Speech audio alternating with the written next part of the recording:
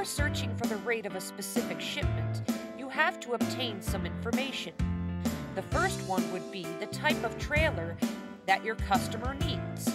This would chiefly depend on the type of shipment needed.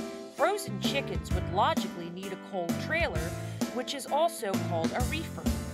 Flatbeds are usually used for heavy materials, which could not be fitted to a freight container.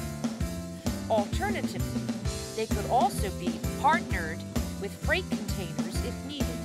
The second important detail that you have to know would be the distance of the point of origin to the shipment's destination. This variable is important because it determines several expenses that the carrier or the shipper has to handle to reach the final destination.